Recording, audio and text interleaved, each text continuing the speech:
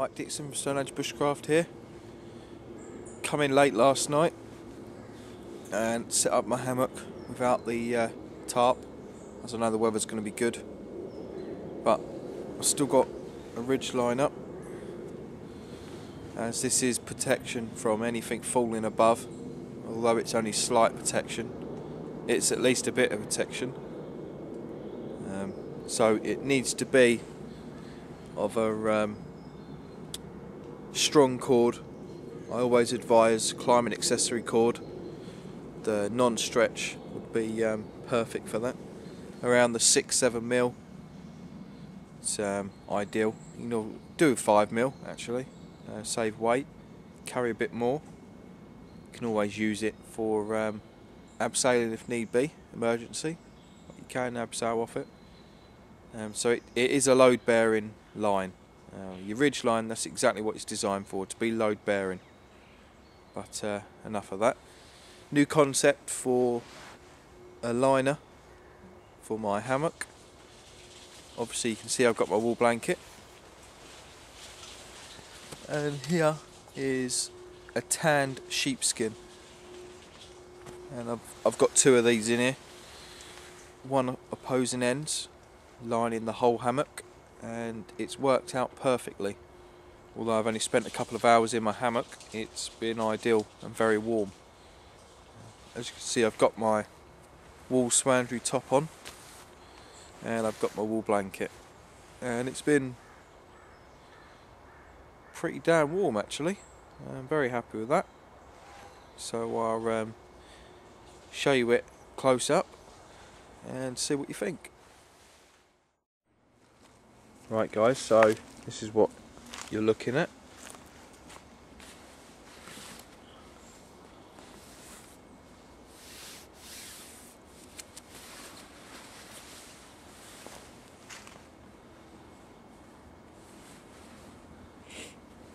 It's just a sheepskin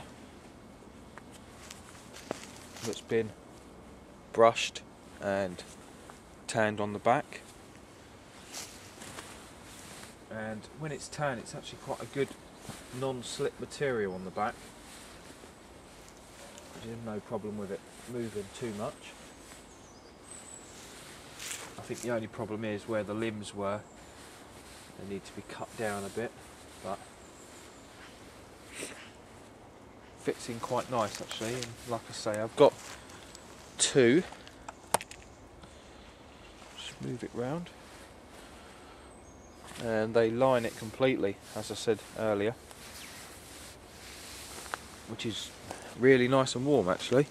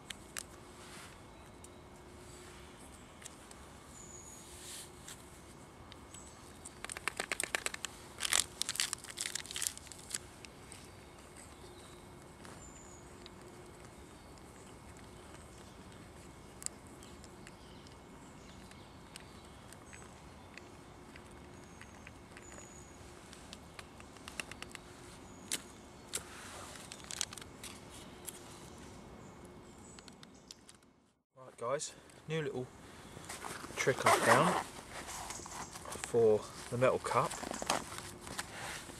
is this is obviously very hot to drink out of, and obviously there's no hole in the lid.